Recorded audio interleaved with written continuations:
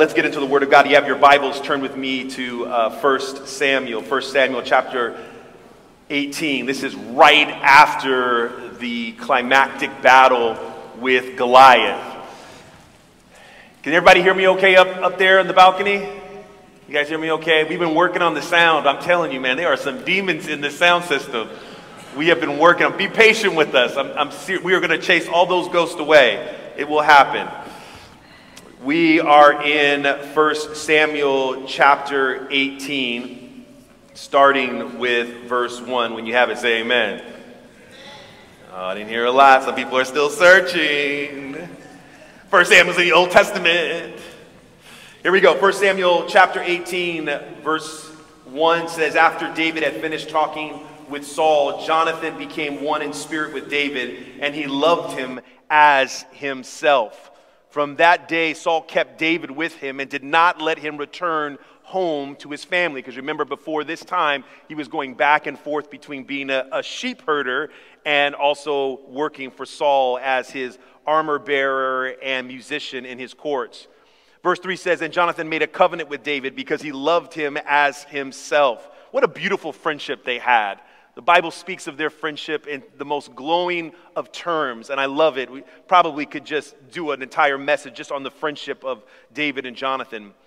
Verse 4 says, Jonathan took off the robe he was wearing and gave it to David along with his tunic and even his sword, his bow, and his belt. Whatever mission Saul sent him on, David was successful with what Saul had given him, and Saul gave him a high rank in the army. This pleased all the troops and Saul's officers as well. Verse 6 says, when the men were returning home after David had killed the Philistine, the women came out from all the towns of Israel to meet King Saul with singing and dancing, with joyful songs and with timbrels and lyres. As they danced, they sang, Saul has slain his thousands, and David his 10,000s. That was a top 40 hit, fam. Trust me, even the Philistines heard this song, and you'll hear about it later on in the message. Verse 8 says, Saul was very angry. This refrain displeased him greatly. They have credited David with 10,000s, he thought, but me with only 1,000. What more can he get but the kingdom? What more can he get but the kingdom? And from that time on, Saul kept a close eye on David. The next day, an evil spirit from God came forcefully on Saul. He was prophesying in his house while David was playing the harp, as he usually did. Saul had a spear in his hand and hurled it, saying to himself, I'll pin David to the wall. But David eluded him twice. Go down to verse 12. Saul was afraid of David because the Lord was with David, but had departed from Saul. Verse 28 and 29 as we close out. When Saul realized that the Lord was with David, that his daughter Michal loved David, Saul became still more afraid of him. And he remained his enemy the rest of his days. I want to speak to you from the title, Split Down the Middle. Let us pray. Father, we thank you so much for the invitation to be in your presence, and we love the fact that we get to read all of your text messages that will open our eyes and our ears to what you have to share with us. Father, we just want to have fertile soil. We want to be receptive. Make that our reality for this worship experience. We ask these things in Jesus' name. Let everyone say, amen. I read a really large chunk of scripture because I wanted you to see the ebb and flow of David and Saul's relationship, how they interacted with one another. In fact, everything I really want you to get in this message, you find embedded in this passage that we just read. Saul doesn't seem quite like himself, right? Now, most of you who know the story of Saul would say, Pastor, he's right on cue. He's doing exactly what I expected him to do, because you've heard and read the stories about Saul many, many, many times. But you have to understand, up until this point, Saul wasn't crazy. Up until this point, if you were to observe his behavior, you would think he's a pretty sound king. Now remember, Saul was king for 42 years. We talked about this early on in the series. When God called Saul into the position of being a monarch among his people, Saul was a very humble man. That's what the Bible tells us. And he understood himself in these terms of humility. Remember when Samuel the prophet rolled up on him and said, bro, I'm about to anoint you as the king of Israel. What did he say? I am a nobody. My family is a nobody.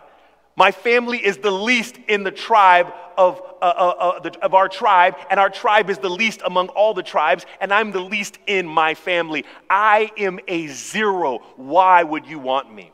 In fact, when Samuel even announces to Israel who the new king would be, you find Saul hiding behind some barrels because he does not want to be elected. Saul was a humble man. He was a good man. Some like to say that God only selected him because that's what the people wanted. No, the people wanted a king, but God wanted to choose among them the very best to be king. Are you guys understanding that? The people asked for a king, and God said, let me choose the best among you, because God would make the best choice on who would be king. But as we've already shared in this beginning of this series, the position of being a king was never God's will. Never God's will. Even though that is what they prayed for and God answered their prayer, it was never a prayer that should have been answered to begin with. We talked about this before already. Some prayers that are answered because it's what we want, not because of what God wants. And let me tell you something. One thing we bet to learn, and we bet learn it right now, don't pray for things that are not in God's will. Because even when he answers them, it may not turn out in your best interest. Hello, King Hezekiah. Hello, Moses. There's a number of stories we can just go down. It's just all throughout Scripture where people's prayers are answered, and they're so excited about it initially, but it does not turn out well for them. And so this is where we find ourselves in this situation. Clearly, something is off about Saul. The Bible tells us that God sent an evil spirit, and that spirit is what was haunting him. But remember this, the author of 1st and 2nd Samuel, if I may, doesn't have the clearest picture of how God works. God does not send evil our way. I need to say this again, because some of us work from an old school way of thinking that everything that happens for a reason. That person that you got involved with and broke your heart, you want to sanitize that thing. You want to anoint it. You want to make it all a part of God's holy will. God knew what he was doing. No, you thought you knew what you were doing. And you didn't want to listen. But boy, don't we know how to make all the signs fit everything? Well, you know what? They showed up at the same gas station. God is working. No, y'all just showed up at the same gas station. That's all. Stop making it some part of God's heavenly design. There are things that happen in our life because life simply happens, not because God is orchestrating it. But how do you know God's will? Know him. Christ says, if my sheep know my voice. And often it takes patience and diligence for us to really discern the will of God. Can I say something else? Y'all ready? Not everything that is God's will works out. You weren't ready for that one? Not everything that is God's will works out. Hello, Garden of Eden? God's will for Adam and Eve to have his likeness and to be able to choose between good and evil, and yet they choose incorrectly. It got so bad that in chapter 6 of Genesis, God says, I shouldn't have made man. He was grieved. He was sorry that he made us. That hurts. God looking at me and saying, oops. There are things that are God's will that don't work out, but they don't work out because God failed on his end. They don't work out because we fail on our end. Many of people that have gone through splits, marriages, relationships, where you say, Lord, but I thought this was the right person. And God says they were, but you started acting wrong. I had nothing to do with that part of it. You're the one that got stubborn. You're the one that became selfish. You're the one that became self-absorbed. You stopped being other-centered. You stopped listening, and that's why it blew up. Not because I made the wrong decision. I made the correct decision, but you stopped making the right decision in my will. And that's why things go wrong. But I want to speak specifically in this message about how things go wrong for Saul, if you don't mind. I want to just kind of unpack just a few things that we have to learn, because clearly Saul has some mental health issues. And as I said, the author of 1 Samuel didn't have the clearest picture of God. What Saul is dealing with, I believe, is a disorder, a mental health disorder. And there's 4 kinds of mental health disorders. And I'm not going to speak to all 4 of them specifically. And I'm not even going to suggest that this is exactly what Saul has and he's diagnosed with. But there are mood disorders such as depression and bipolar disorder. There's anxiety disorders. There's personality disorders, and there's psychotic disorders. But clearly, Saul has some type of mental health disorder, because all throughout his relationship with David, he vacillates strongly from the left to the right, from being kind and loving and accepting to being hateful and vengeful. And so this is what he's struggling with. And again, the author of 1 Samuel is most likely not aware of these type of mental health disorders. So he just simply calls it an evil spirit from God. The author of 1 Samuel believes that everything that happens is by God's will, by God's doing, by God signing off. In fact, there's one part in David's story that we will highlight later on, where the author of 1 and 2 Samuel says that God tempted David and made David do something evil and then punished him for doing the evil thing he made him do.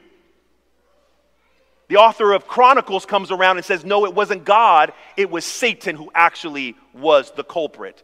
And so when we read Scripture, we have to read with the lens of our understanding, what we know, our education today. God does not send evil spirits our way.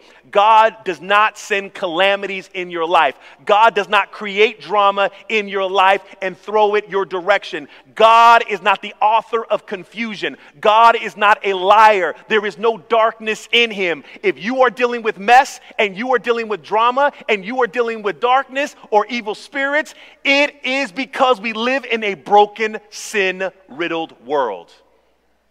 Are you guys understanding that? Don't confuse life with God. Don't confuse drama with God. Don't confuse cancer with God. Don't confuse sex trafficking and homelessness with God. That is not God. That is a byproduct of sin. And most of us lose our faith because we often conflate Satan with God, good with evil, and we have to stop it. This is what keeps many of our relationships with God split right down the middle. We have our own bipolar experience with God. God, I love you. God will give everything. And then, God, where are you? I don't think you even exist. We're agnostic one moment and full of faith the other. So clearly he's going through some type of disorder here. And David's purpose in Saul's life in this moment is to help bring about peace. His purpose in Saul's life is to play an instrument and be a calming influence in his life. But I want to say something to you right now, because mental health is a tough topic to talk about in church, because many of us believe that faith will solve all our issues. That if you just simply have enough religion, you won't have any problems. Anybody hear that before? You're struggling with anxiety or depression, or maybe you are bipolar, or maybe you have one of these mood disorders. Or maybe you're just hungry. Or maybe it's a certain time during the month. Whatever the reasons may be. Have you ever heard somebody say, it's just in your head? It's just in your head. Anytime someone says that, I want to say, duh, that's the problem. That is exactly the problem. It's in my head. And what's in my head, it filters everything that I experience. Do you think that people who struggle with any of these disorders wake up in the morning and say, you know what, I just want to look at the world half empty. I want to have the worst attitude. I want to be pessimistic. I don't want to see hope in anything. If any of you have struggled with any of these mental health issues, you know how paralyzing it is. And us with our toxic positivity,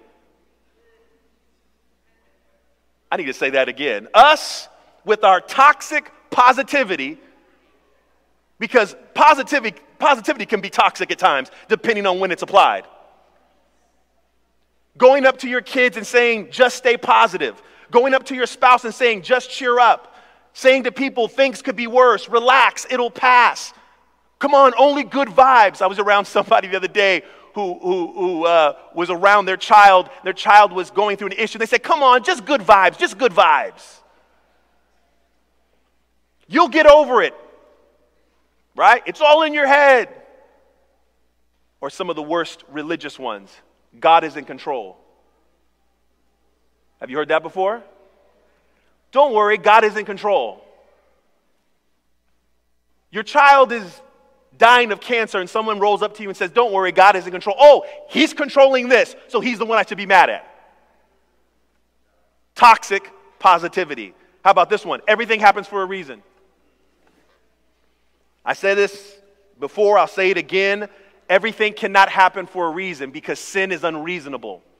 Do not give a reason for everything. Sin is unreasonable, but toxic positivity can actually do more damage. In these kind of situations, what people need to know is that you are empathetic, that you hear them. It's okay to feel bad sometimes. This is what we need to say to people. How can I support you? This must be difficult. Your feelings are valid. I'm listening. I understand. When we have this kind of attitude with our kids, not saying, well, when I was your age, this is how we coped with it. No, your kids live in a different age than you. And you'll say, but my kids have it easier than I do. No. You didn't grow up with Facebook. You didn't grow up with Instagram and Snapchat. Your cameras had no filters to make people look like they all that. You have no idea what it's like to grow up in the internet age. No idea. The worst you had to compare yourself was like your next door neighbors. This age compares themselves with the rest of the world.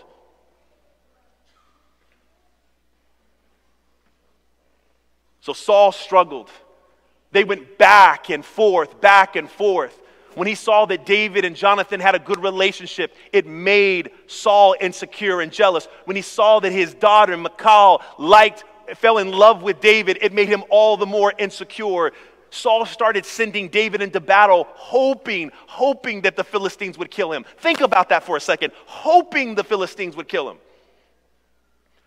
When he realized his daughter had fallen in love with him, he was like, great, this relationship will weaken him. I'm hoping he falls so in love with her that he'll get killed in battle. Saul was crazy.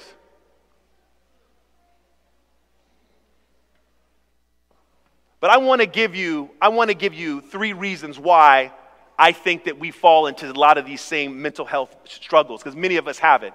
We may not be diagnosed with it. It may not be as severe as others with a disorder, but many of us struggle with this from time to time. I'm going to suggest something to you, that the reason why I think that Saul struggled with mental health. The first reason is that he was out of position and out of purpose. He was not in the position he should be in, and he was not living out his purpose. God told Samuel that there should not be a king in Israel, that he alone was the king. He says, Samuel, they're not rejecting you, they're rejecting me as their king. Now you'll say to me, but Pastor, God called him to this position. No, the people called Saul into this position. God simply elected the best among them. There's a difference, right? There's a difference. But watch this. Who should have Saul been then? If he wasn't to be king, who should Saul have been? You guys are going to love this one. If Saul was living out his purpose, if Saul was actually doing what I believe he was called to do and gifted to do, he would most likely not be a king, he would be a prophet.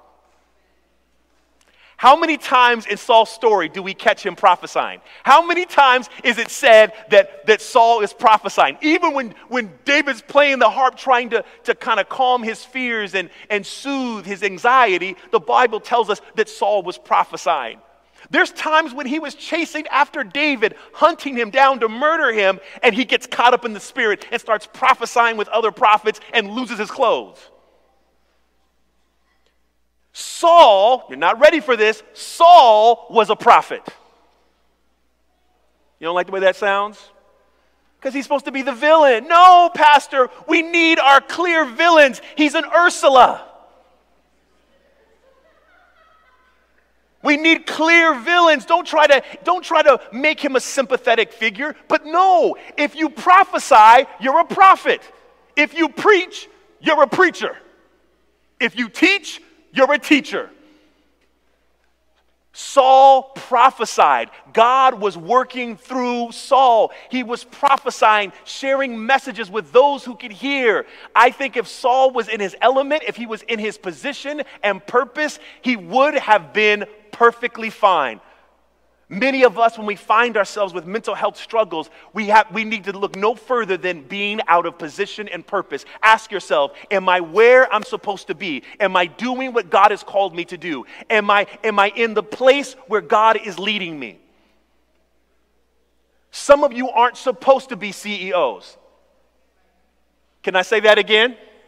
Some of you are not supposed to be directors. Some of you can't handle that stress. Some of you, your personality is not fit for it. And this is why you have so much anxiety. And it's okay. Some of you are not the first chair clarinet. And it's okay. It's okay. I think about this all the time. Trust me, watch this. You know, we started this series, Heart of a Champion. Remember focusing on Rudy Tomjanovich's quote at the end of winning the finals with the Houston Rockets. So I'm in a basketball mood. And of course, at the time, I thought the Lakers were going to go all the way. So it just seemed so fitting at the time. But the Lakers wanted to go against the will of God. That's another sermon for another time. But watch this. When the Lakers won their championship with Kobe and Gasol, there was something that happened with one of their players who struggled with mental health really hard. His name was Lamar Odom. You guys familiar with Lamar Odom? Lamar Odom was constantly ridiculed in the press as Kobe Bryant's number 2 guy. People talked about what an ill fit he was. That he wasn't strong enough to really support Kobe Bryant and that they needed somebody else. In comes Pau Gasol. And Lamar Odom, who was not successful as the number 2 in the pecking order, was now at the number 3 position. And he flourished in the number 3 position.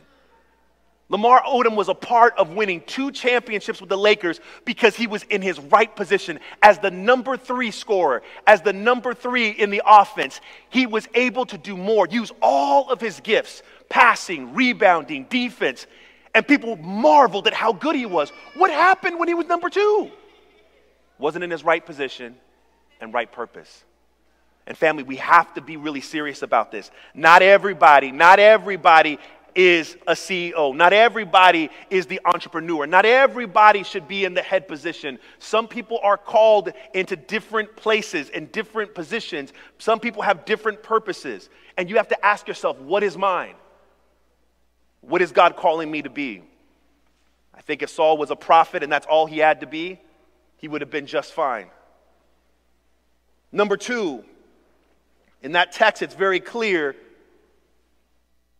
that Saul has what I call the triplet problem. The triplets of covetousness, envy, and jealousy. They're triplets because they're very similar. There's some nuanced differences between them, but they're very, very, very similar. This is more prevalent among people today because of social media. Because we're able to see other people's lives and how God is blessing and how they're being used. And we think, why is that not me? And what's wild is you'll have people that you look up to and you say, they have enough influence. They have enough followers. They have enough money. They have enough power. They have enough fame. And they're miserable because they're not comparing themselves to you. They're comparing themselves to Oprah. Do you know that even rich, wealthy people get insecure? Because they're not comparing themselves to you. They're comparing themselves to someone who has more than they have. No, watch this. This is not new. This is at the heart of sin. Lucifer, the Bible tells us in Ezekiel 28, was perfect in wisdom, perfect in beauty. He lacked nothing. Yet he was still dissatisfied because he compared himself to who? The Most High. See, LeBron James doesn't feel insecure around Austin Reeves. He feels insecure when he compares himself to Michael Jordan. So he's going to walk away. If he doesn't win another championship, he doesn't win 2 more championships, he's going to walk away feeling like he failed. And we're going to say he's one of the greatest of all time, but it's not definitive enough for him. He wants to be the unanimous GOAT, the greatest of all time. So that man is probably having a hard time sleeping because he's not able to get his 5th championship this year. But that's his fault. He didn't want to follow the will of God. That's a whole other thing. Stop shooting threes. Stop shooting threes. But this is so critical because even Adam and Eve were created in the likeness of God. They were already like God, but the serpent tempts them to become more like God, even though they were already like God. And now they become dissatisfied, although they're perfect. They're beautiful, never been insecure, never dissatisfied with anything, never had a depressed day in their life. But what happens? They begin to compare themselves. The serpent says, you think you're like God, but when you eat this fruit, you really will be. The triplets, man, covetousness, jealousy, envy, wanting something that someone else has. And the reason why this happens is because of their mama. If you have triplets, you've got to blame the mama. The reason why these triplets exist, the reason why they are birthed, the reason why we experience them is because of their mama called comparison. And as Ben Franklin says, comparison is the thief of what? The thief of joy. Comparison is the thief of joy. I'm going to tell you something right now. Many of you who are experiencing mental health struggles because you are constantly comparing yourself to others, get off of social media. No, seriously, get off of social media. Stop following that classmate of yours from high school that you never got along with, and you're so sick of seeing her life and all her grandchildren, and they went to Italy, and you don't even know why because you pay a faithful tithe, and she doesn't even go to church. Stop comparing yourself with others. You want to know why? Because there's no comparison. Because already there is no one like you. No. That's not just some kind of silly platitude. I mean, this is real talk. There is no one else like you. You're unique. You're different. Even though you may share some genetic qualities of your parents, you are still not them and they are not you. There is no one like you. So to compare yourself to others it's silly and it's pointless because God made only one you. And you have a purpose, you have a place, you have a calling, and God wants to see you in that space. Don't compare yourself to anybody else. Oh, I don't know why God didn't ask me to preach there. I don't know why God didn't send me there. I don't know why he chose her over me. I could do the same things. Stop it. He chose them for a reason, and he has you for another. Comparison indeed is the thief of joy, and don't let your joy be stolen because of our incessant need to compare. Now, the Bible says that Saul was afraid in our text, that Saul was afraid. He was afraid. And it's really difficult to kind of understand what he was so afraid of. Now, it is very likely that Saul was afraid of a lot of things that we are afraid of. And this is why we, again, have some of the mental health struggles that we have. Many of us are afraid of losing our identity, losing our sense of worth. Some of us are afraid of our legacy not being intact. Some of us are afraid for our family, afraid of what will happen if we're gone. Some of us are afraid of being forgotten one day. But I want to read something to you because this part is really powerful. As Saul is going through his struggles, I want you to see what happens to David. David is confronted with a couple of situations where he can take out Saul. You guys know the story. You guys know the story very well, where he can take out Saul, but chooses to spare Saul's life. And every time he spares Saul's life, Saul's like, bruh, he calls him his son. My son, is that my son David? Is that my beloved son David? Oh, thank you so much for sparing me. I will never hunt you again. Right? All this, right? And I believe Saul. In that space, I believe Saul. But the problem with mental health is it's not just this linear experience. The problem with mental health struggles is that you can be good one moment and your promises you're really making promises from a good place. You are sincere. The problem is with mental health is you can be sincere one moment and the next day you don't feel the same, right? You don't quite feel the same.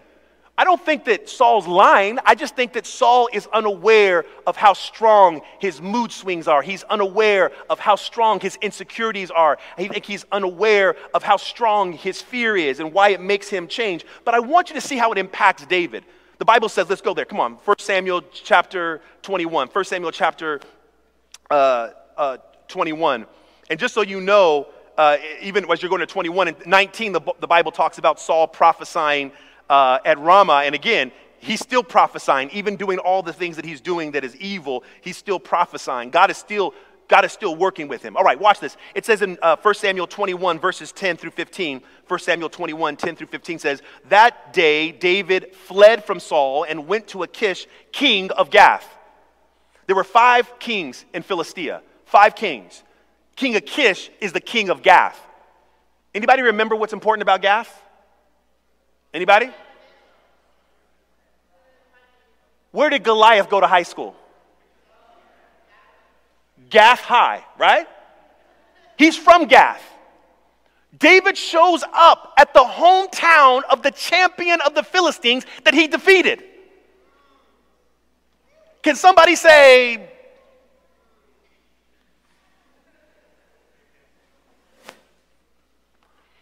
my man is having a mental breakdown, right? He goes to King Achish, but the servants of Kish said to him, isn't this David, the king of the land? Isn't he the one they sing about in their dances? Saul has slain his thousands and David his 10,000s. Even the Philistines are bumping this tune. The Bible says in verse 12, David took these words to heart and was very much afraid of Achish, king of Gath. So he pretended to be what? He pretended to be insane. Can I just say something? I'm not sure if you're pretending right now, bruh. You might be just a little bit. Why would David run to the Philistines for help?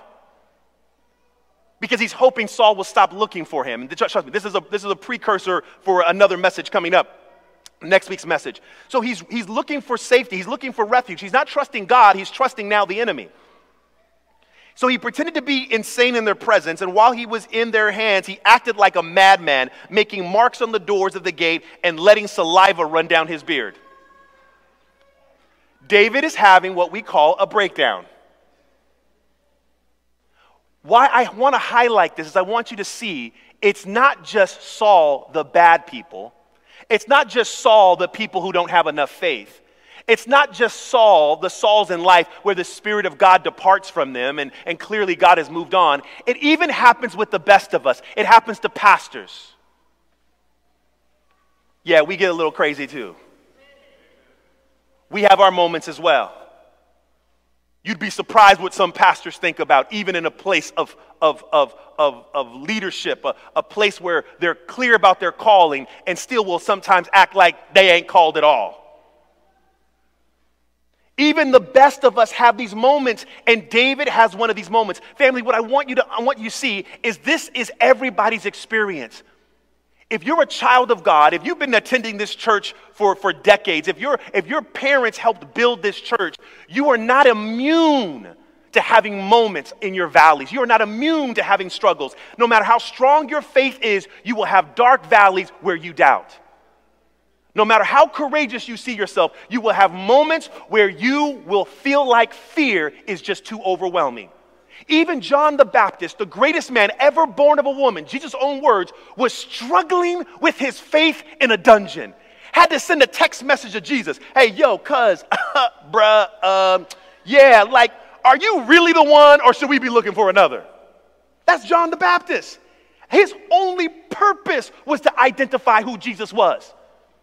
And once he went through enough trials, once he went through enough pain, once he went through enough sense of abandonment, my man started losing his faith. Jesus, are you the one or is there somebody else? And even our Savior Jesus on the cross says, my God, Abba, Abba, Daddy, Daddy, why have you left me? I get why you've pulled away from those who have rejected your laws. I get why you respected people's decision and allowed them to be cut off because of their choices. But why me? I have been faithful. I have never left you. I have obeyed you. Why would you leave me? It doesn't matter who you are. If you have stepped foot on planet Earth, you will have days of insanity. It's just sin, man. And this is why we have to have compassion with one another. We want to judge people in the church. Oh, pastor, you don't know. I'll tell you exactly what she's about. This is what he's about. I'll tell you why they say what they say. You don't know people's struggles. You never walked in their shoes. I've learned this the most, especially in marriage where you are with somebody who has a completely different set of fears, a different way of being raised, and some things come to the surface in marriage that you didn't know existed. Some things come to the surface when you have children you didn't even know existed. And we have to step back and say, you know what? I can stand in judgment on this person and say they're not committed enough, they don't love enough, they're not following God enough, or I can have compassion that what their struggles are something I've never experienced before. And can I tell you another toxic positive statement you can make? Oh, I know what that's like. You see, I know what it's like to lose a parent. When I was a kid, I lost a toy, and stop. Because even you losing something or you losing your parent is not the same impact of them losing. You don't know what their situation is. You might have lost a parent with a good relationship with that parent. They might have lost a parent they felt abandoned by, and now they feel even worse. All we can do is just slide up next to somebody and with compassion say, you know what? I may not know everything that you're experiencing and feeling, but I'm here to feel it with you. Let's close on this. Let's close on this. Saul finally tells David what he's really afraid about. In one of their encounters, he says to David, you're going to be a king. You're surely going to be a king here. But when you become king, can you make sure that my legacy, my lifeblood, that my kids survive? Do not kill them off. That's what other nations do. Can you please be merciful? And David makes an oath with Saul and says, this is what you were afraid of? You were afraid of me rising up and that one day I would take out your family? No, I make an oath. Now put a pin in that because the story goes on. But 1 Samuel 25, 21, 23, and 24, let's close on this. It says, verse 21 says, then Saul said, I have sinned. Come back, David, my son, because you considered my life precious today. Can I just pause there? Because you considered my life precious today. I will not try to harm you again. Surely I have acted like a fool, and I have been terribly wrong.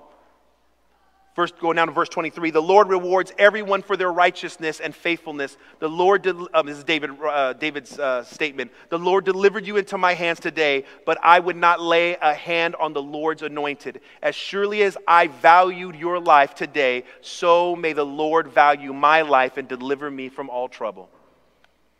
Family, when we see people that are struggling with their mental health, either because they're out of position and purpose, either because they have given way to the triplets of covetousness, jealousy, and envy because they're comparing, or because their fear has overwhelmed them.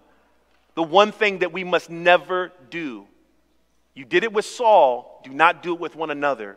We don't write people off. We value their precious life. David shows value for Saul's life. This man tried to kill him 5, 6, 7 times. That's just what we have recorded in Scripture. It could have been more than that. David's running for his life, and his mental health is struggling to the point where he's going to live with the Philistines. And yet, when David has a chance to end it all, he chooses to have compassion on Saul's life because it is precious. It is anointed. Family, look around right now. Look around at one another. Some of you, you're on the same pew with your family. Look at them for a moment. That life is precious. That life is precious. And David knew his life was precious. Our need to vilify people because of their wrongdoing and the choices that they make, this is Hollywood. It's not Scripture. Scripture has compassion on every life. Every life is precious. Every life. Yes, even hers. And I know what she said behind your back. And you saw the screenshot of the text message. And her life is precious as well. Watch this. God rejected Saul as king of Israel, but God did not reject Saul as his son. Saul would lose the throne, and so would his family, but that doesn't mean he one day won't sit on the throne with Jesus Christ. You don't know his story. Moses lost the responsibility of leading the children into the promised land, but he did not lose his friendship with God.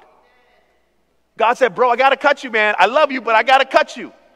But only cutting you from this part, this aspect. You're going to have to step down as CEO. But you know what? You will always be my son. You will always be my daughter. These people that you vilify, that you have kind of ostracized yourself from and said, I will never come back here. I will never deal with them again. These people are precious in the sight of God. They're his precious babies. But pastor, you don't realize how they treat me, and they've done this and they've done that. And God says, I get it, but I know them. This is what he told Nineveh. Here's what he said to Jonah. Jonah, they don't know their left hand from their right hand. You hate on them. I love them. Because life is precious, family. Amen? Life is precious. There's someone here today who's been struggling. You have felt split right down the middle. Life for you is sometimes it's hot, sometimes it's cold, sometimes you're happy, sometimes you're sad, and it feels like it's driving you to lose your mind completely. And God in this moment is saying, I'm watching, I care, and I want to just give you some points of encouragement here. Stop comparing yourself. There is no one like you. You're already my precious baby. You're already beloved. God is telling you right now, don't be afraid. You're not going to lose anything. All you have right now is to gain. Trust me. I want you in the right place, in the right position. I want you in my will. If there's someone here today that simply wants to make that stand, you want to create more balance in your life. You want to get your equilibrium back. You want a little bit more stability. I'm going to ask you to stand to your feet. Oh, this is so vulnerable right now. I know this is vulnerable. I'm not going to stand, Pastor. I don't want someone to think something's wrong with me. I know. You're perfect. You're one of those people that never has had an issue before. Oh, look at this. Isn't this beautiful? Amen. Is there anyone else? Anyone else? I just want the stability. I just want that stability back. I want that stability back. I want that equilibrium. Right now I feel split right down the middle, and you know what? That's really life. We'll be constantly navigating that and trying to find that balance. But that's life. That's life. Oh, there's more standing. Praise the Lord. Oh, isn't this beautiful? Oh.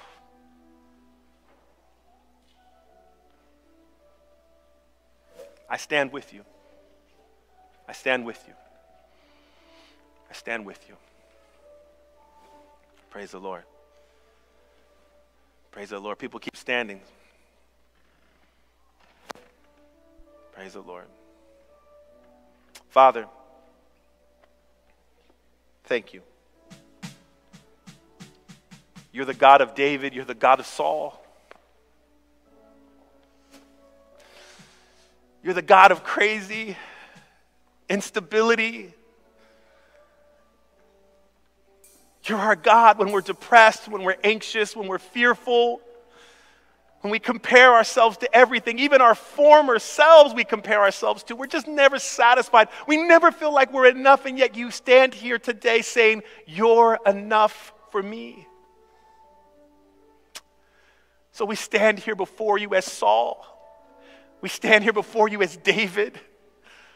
Everywhere on the spectrum, Father, it's represented here. Those online, it's represented here.